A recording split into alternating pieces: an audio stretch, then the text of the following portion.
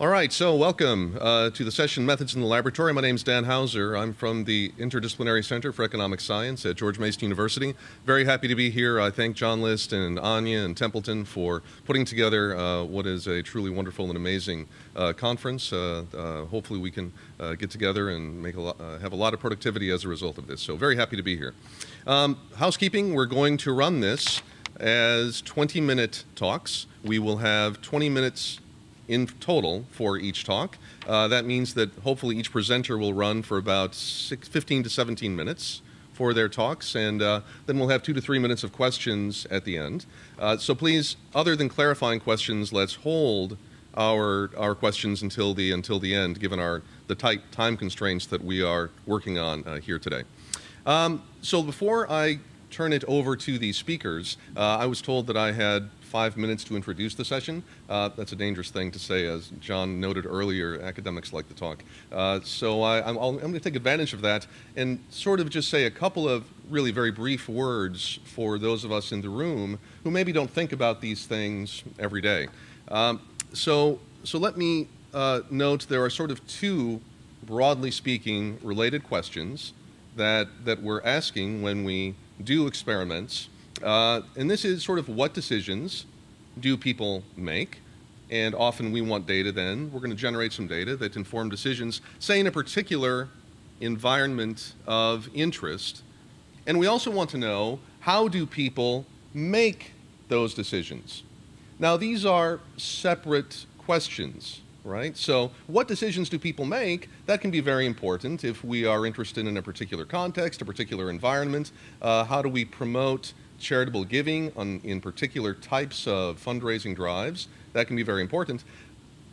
Having that data may then also help us understand how people actually make their decisions. Now, that's a theoretical question. How do people make decisions? Knowing the theory may help us be able to better move forward in designing new mechanisms to promote, for instance, pro-social activity, right?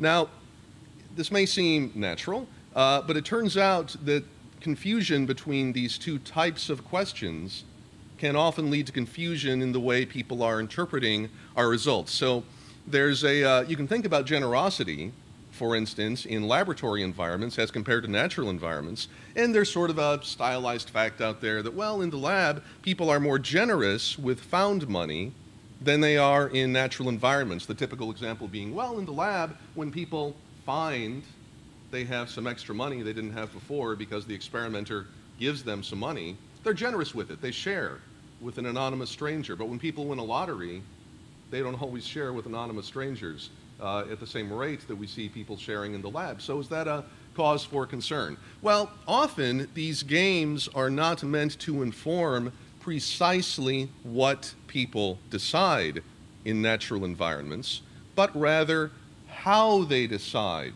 in natural environments, you see? So we're not always looking for parallelism in decisions. Sometimes we are, but not always. We're not always looking for parallelism in decisions. Often we're looking for information regarding how people make decisions. And in this case, there's a very nice paper by Christina Beccari and Urta Xiao, who is sitting here, in 2009. They, for example, offer evidence that people decide to do what they believe others would do in that same situation.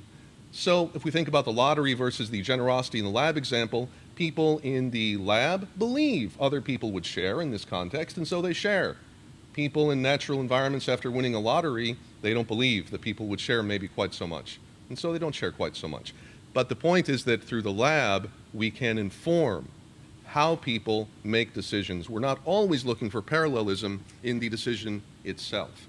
Okay, so we have these two questions: what decisions do people make and how do people make decisions? And in fact, in this particular session, we're going to see examples of both. What decisions do people make? Well, Stephen Knowles and Angela de Oliveira are going to be speaking about this. And how do people make decisions? Edward Milner and Maria Recalde are going to be speaking on this topic, so we can get very nice papers from all of our participants looking at all of these issues. Okay, great. So that's all I wanted to say to sort of set the foundation for what we're going to be talking about today. And so without further ado, and because I see my time is up, I will introduce our first speaker. And our first speaker is indeed Maria Recalde from the University of Pittsburgh, who will be speaking on intuitive generosity and error-prone inference from decision time. Maria.